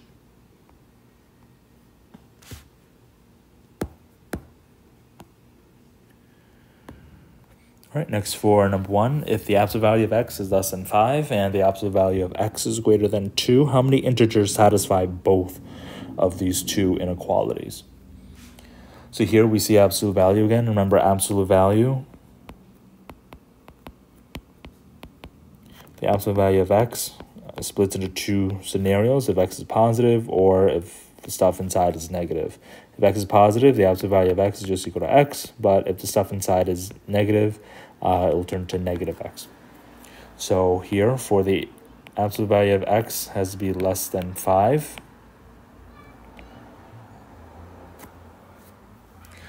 You can actually split this up into two choices, if x is positive or if x is negative. If x is positive, then x has to be less than 5. But if x is negative, the negative of x is less than 5. And here you got to be careful. If you multiply or divide by negative numbers, you have to flip the inequality sign. So that's the only caveat if you are solving inequalities, especially for absolute value inequalities. So since negative x is less than 5, x would actually be greater than negative 5. So if you had to multiply both sides by negative 1 and then flip the sign. So those are true. Then you have the next equation, or inequality, to say the absolute value of x is greater than 2. So again, you have two scenarios, the positive and the negative case. So the absolute value of x, in the positive case, x is just greater than 2.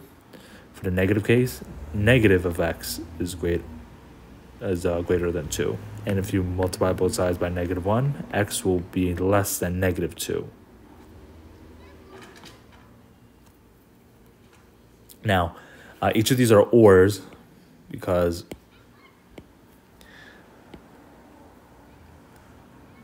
each of these are ands. So x has to be, again, they're open circles at negative 5 and positive 5. And here, this one's actually or, because you can't be greater than 2 and less than negative 2. So just look for the overlap between each of these. Remember, these are open circles here. So if you look at the overlap, it has to be less than 5, but greater than 2. If you look at those two, there's an overlap there. So x could either be 3 or 4. That would work for both of these. Now for the other side,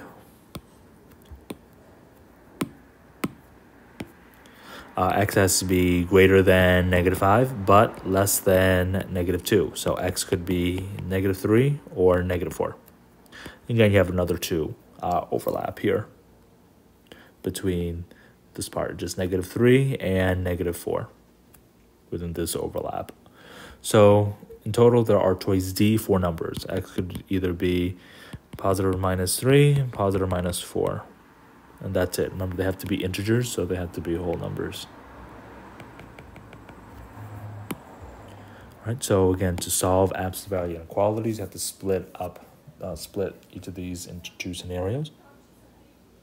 If the stuff inside is positive, or if the stuff inside is negative. And then just solve that way. Again, if you're multiplying or dividing by negative numbers, you got to flip the inequality sign. That's really important, especially when you have absolute value inequalities. The other way is just to substitute in and just keep guessing and checking.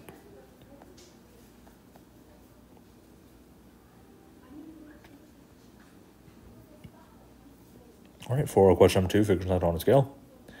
In the figure above, if OP is equal to OQ, what is the value of T? So OP and OQ are equal, so this is actually an isosceles triangle.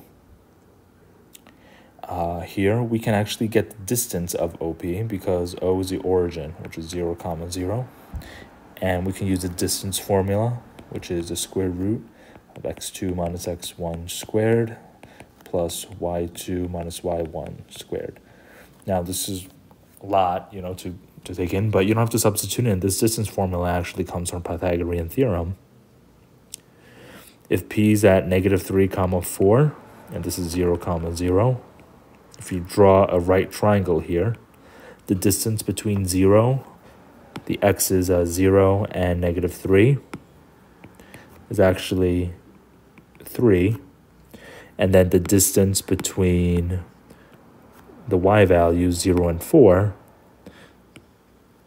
is 4. So now you actually have a right triangle in which the 2 legs are 3 and 4. This should be familiar. This is your Pythagorean triplet.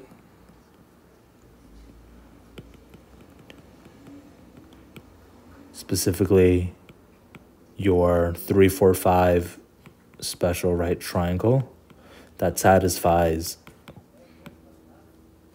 a squared plus b squared is equal to c squared. So the hypotenuse is equal to 5. So this distance has to be 5, which means this distance is also 5.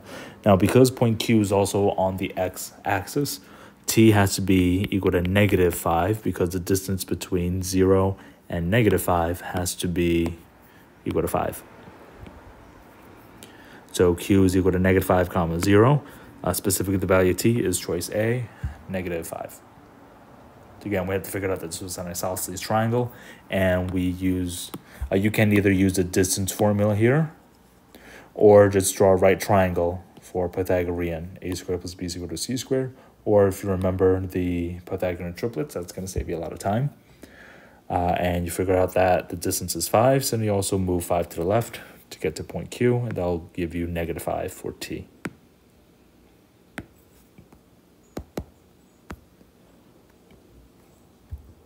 All right, next for number 3, if 1 over k is greater than 1/2, which of the following must be true? So here you have an inequality, and again, just solve just like equations. So what you can do is you can multiply both sides by 2 and then multiply both sides by k. Again, we have to assume that k is, let's say, positive. If you multiply both sides by 2, let's start there. You'll have 2 over k is greater than 1. And then if you multiply by k, you'll have 2 is greater than k. So k has to be less than 2 if k is positive. Now, k has to be positive because you can't have a negative number here. 1 over a negative number can never be greater than 1/2 because 1 over negative is negative. And negative numbers cannot be greater than positive. That's just wrong. So k has to be greater than 0 but k has to be less than 2. And that's choice D. You can also substitute your numbers to double check.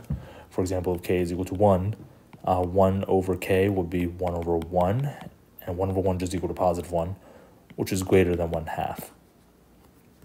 And if k is a decimal between 0 and 1, the fraction actually get even larger.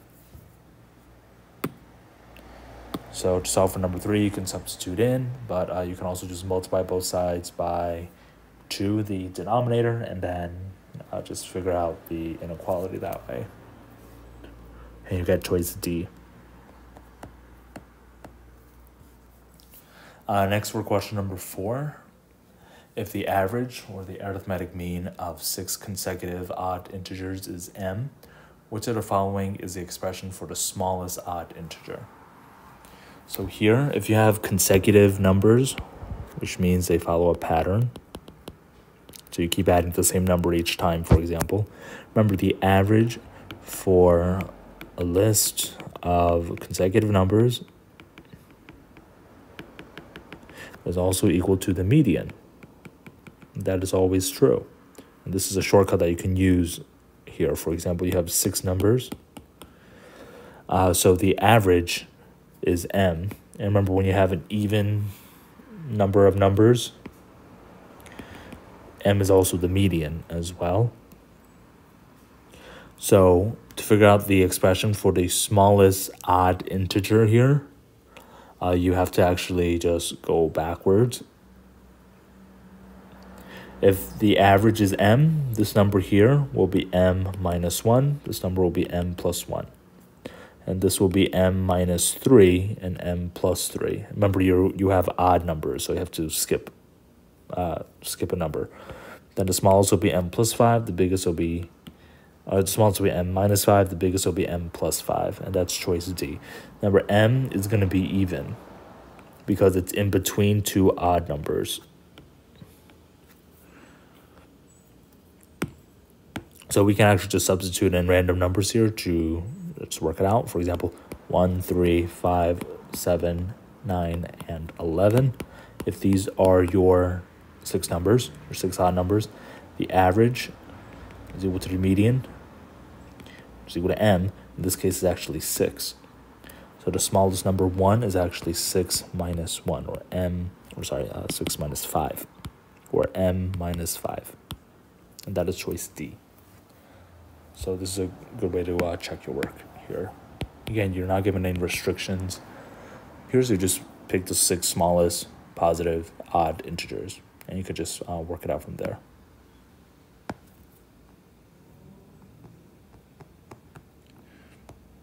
Okay, next one, number 5. Let the function f be defined by f of x is equal to ax plus b, where a and b are constants. If a times b is negative, or less than 0, which of the following graphs could be the graph of f? So when you have this function, this input-output machine, remember y is equal to f of x, that's the output. And when you have y equals ax plus b, this is your linear function, which is just a straight line. A, the coefficient of x, is your slope, and b is your y-intercept. So you know that your slope times the y-intercept is negative. So just go through all the choices and see which one has a slope times the y-intercept that is negative. Just looking at pictures. So the y-intercept is easy here. The y-intercept is positive. It intersects the y-axis as a positive number. And the slope, because this line is going up, the slope is also equal to a positive number because it's going up when you go from left to right. So it's like you're walking up the mountain, so the positive slope. And you know that positive times positive, a times b has to be greater than 0 here, which is not what we're looking for, so a is wrong. All right, for choice B, we see that the y-intercept here is 0. And you know that anything times 0 is equal to 0. So a times b is equal to 0 here. A is positive because it's also going up. The slope is positive. And a positive number times 0 is always equal to 0. Again, that's not negative. You want a negative number here, so B is also wrong. All right, for choice C, notice that this line is going down when you go from left to right, so the slope is negative.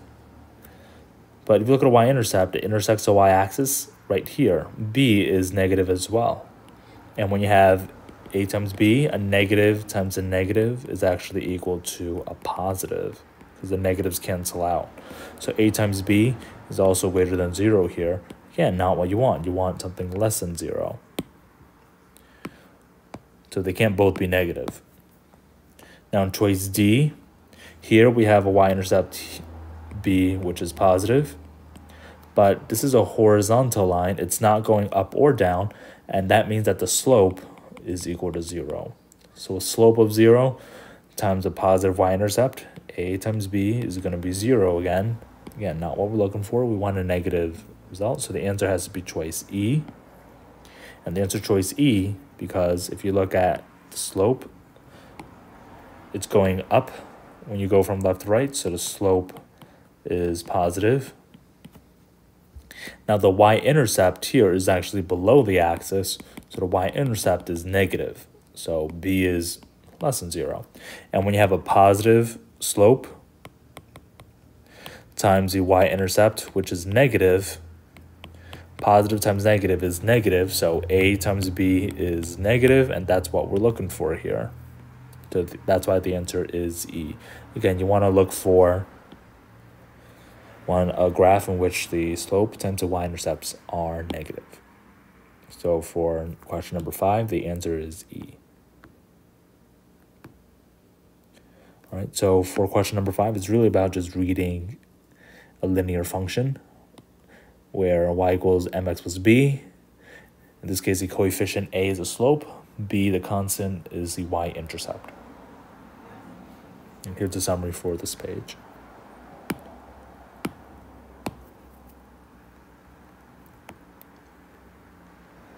All right, for number 6, you have this right triangle. In the figure above, the perimeter of the triangle is 9 plus 3 root 3.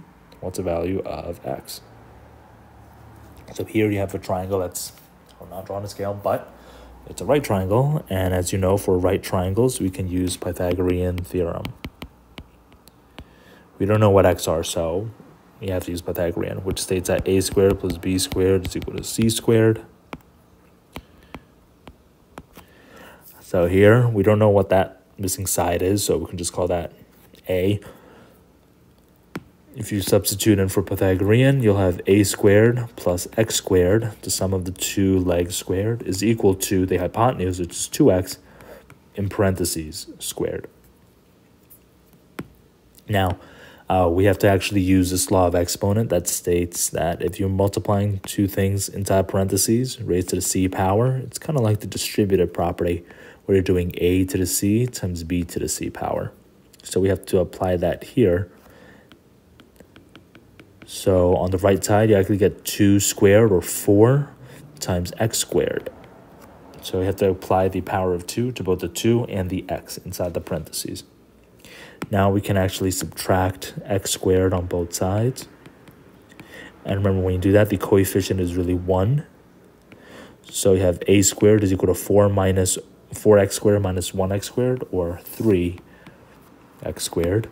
And then to solve for a, you'll do the square root on both sides. And now you have to do this law of exponent. The square root of a times b is equal to the square root of a times the square root of b. The square root is really just a 1/2 power. So it's really a law of exponent here. So the square root of a squared is just equal to a. They canceled out. And here you'll have the square root of 3x squared, which is the square root of 3, times the square root of x squared.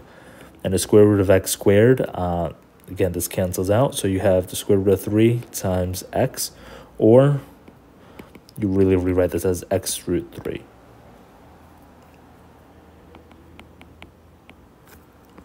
So now you have the 3 sides in terms of x. You know that the perimeter is equal to 9 plus 3 root 3. So you set that equal to 2x plus x plus x root 3. Now 2x and x are like terms, so you have 9 plus 3 root 3 is equal to, here this is 2x plus 1x, or 3x plus x root 3. And here you can kind of see that only one number for x works, because the 3x has to be the 3, has to equal to the 9, and then 3 root 3 has to be equal to x root 3. So 3 root 3 is equal to x root 3. Divide both sides by root 3. X has to be equal to 3. And that also works, because 3 times 3 is equal to 9. So x has to be equal to 3, twice a. This is actually also one of your special right triangles. This is your 30, 60, 90 special right triangle. And you can tell that because those sides are in a ratio of x, 2x, and x root 3. So here, the side opposite of 30 degrees is x. Opposite of 90 is 2x. And opposite of 60, it's x root 3. So you can also, if you recognize the 30, 60, 90 right triangle, you can also use that as a shortcut as well, to get the x root 3 right off the bat without doing Pythagorean.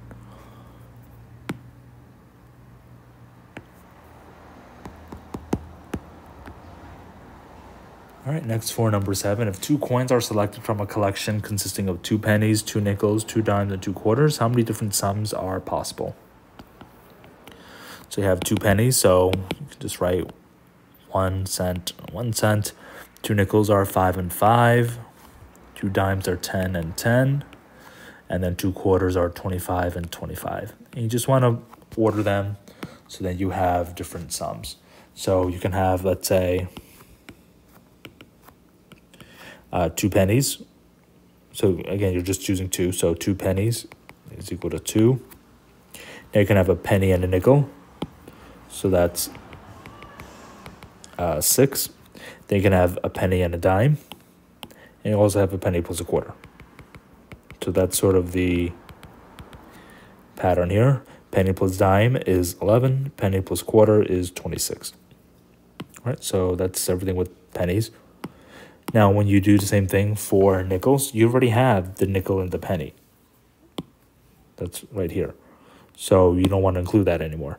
So you just have 2 nickels, which is equal to 10.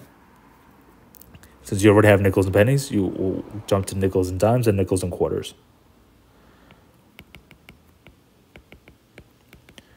So that's going to be 15 and then 30. And finally, for dimes, you already have dimes and pennies and dimes and nickels, or dimes and nickels here. So you only want 2 dimes, which is equal to 20. And then you just want dimes with quarters. And that's equal to 35. And last but not least, for the quarters, you have quarters with pennies, quarters with nickels, and quarter with dimes. Right here, quarter penny, quarter plus nickel, quarter plus dime. So the only new thing is just 2 quarters, which is equal to 50. So if you add everything up, just see how many different combinations you can make. Yeah, 4 plus 3 plus 2 plus 1, or twice a, 10. So that's a pattern, 4 plus 3 plus 2 plus 1. So for number 7, just make a chart, get organized, and then kind of just figure out the answer that way. But just remember, order doesn't matter here. So that means that penny plus dime is equal to dime plus penny. It's 11 cents. So it doesn't matter which order you pick them out of the bag.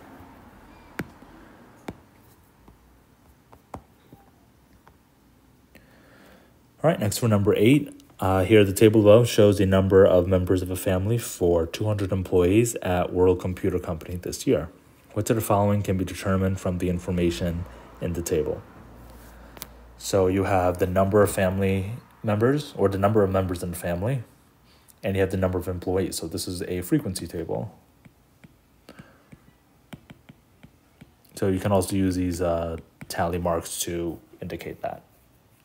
Now, can you figure out, number 1, the average number of members of a family of all the employees? Well, here, normally to do the average, you need the total sum divided by the number of data. In this case, you want the total number of family members plus the number of families. Now, the problem here is here when you have fewer than 2, that's 2 or 1. You don't know how many people only have 1 person in the family or how many people have 2 people in the family. The total is 60. So we actually can't figure out what the total is because 2 of these rows got combined in the bottom. Normally you would be able to if you split up the 1 and the 2 people families, but because they're combined for 60, we don't know how many of them have 1 person in their family. We don't know how many of them have 2 people in the family. For example, if all these 60 people have 2 people in the family, that would be 120. Because 2 times 60 is 120. But it could also be that every single one of these 60 people have just 1 person in their family. So 1 times 60 would only be 60. That's a big difference. So we don't know what the actual number is. So we can't get the average for number 1. So if you look at all the choices, A is wrong because it has Roman numeral 1 in it, and so is E. E also has Roman numeral 1 in it, so that's going to be wrong. So right off the bat, we only have 3 choices left. All right, so next for Roman numeral number 2, the median number of members of a family, of all the employees. So median number is the middle number. So the middle number here, we can actually find, because if you line up everything from smallest to biggest, which it kind of is lined up, you have, for example, 5 6s. So 5 families have 6 people in their family. So that's 6, 6, 6, 6, 6. And then the next one is 15 people have 5 people in their family. So you have 15 5s, etc. Now it gets weird again when you get to the bottom row because you have 60 1s or 2s, but the median is not there because you have more than 60 people here. It will compensate, it will eliminate all these 60 people. For example, the 60 people with the smallest number of people in their family will be canceled out by the time you get to the 3s, because 5 plus 15 plus 35 is 55. So these 55 people will cancel out 55 people on the bottom here. And then the median will actually be the 3, because there's 55 families with 3 people in their family. So the median is actually 3. So we can actually figure that out. So Roman numeral number 2 has to be included. So choice C is wrong because it doesn't have Roman numeral number 2 in it. Again, we can find the median using this frequency table because it's somewhere in the middle. Yes, you don't know how many people have 1 or 2 members in their family, but all those families get eliminated because you have enough people to cancel out the 60 with these people with really large families. All right, and then last but not least, the mode of the number of members. So here the mode is the most frequent number.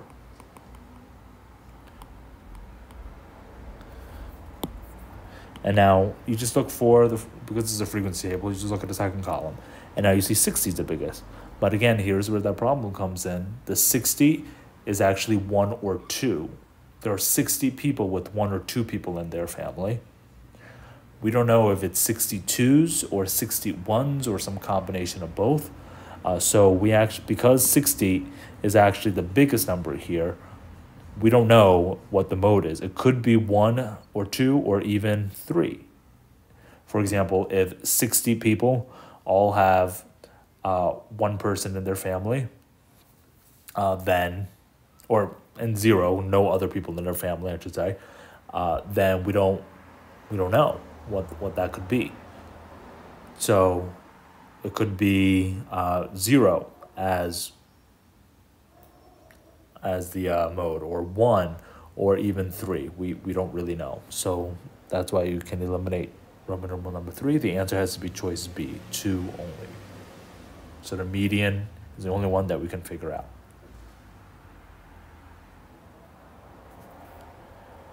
All right, and here's the summary for this page.